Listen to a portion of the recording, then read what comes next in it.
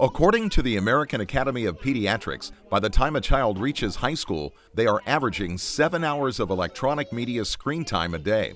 This includes televisions, computers, and phones. These students at Early Childhood Learning Services are having their screen time limited. At Early Childhood, we believe in active learning for children, and so during their day, children are always busy with their hands, with real materials. So whether that means playing in a sandbox or working with puzzles or manipulatives, toys, that's the kind of learning that they need. We do have computers in our class where children can have some access to media, but we really limit the amount of media. We know that children get enough media exposure outside of school time, so we try to limit it, especially for young children.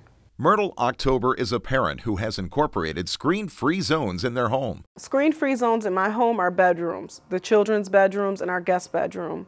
We also we have a den where there's no television, and where we eat, there's no television. But because we have like an open floor plan, you can see pretty much in any room. So we asked Myrtle's husband, Ian October, what impact has been felt from those screen-free zones at home? Well, it's definitely lessened the yelling and screaming. One important question to consider now is what age should parents begin to limit their child's screen time?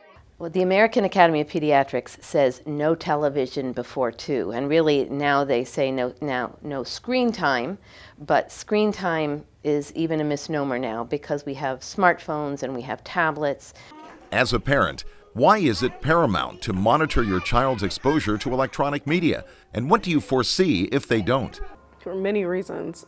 We are the parent and we're training them to have self-control. If they're doing whatever they want and they're playing as long as they want, they're not going to learn to self-control. It's so much fun for them, all the action and the changes and the scene movements. If we don't train them to have self-control now, then it's going to be difficult, I think, for them later in life. I really do believe that.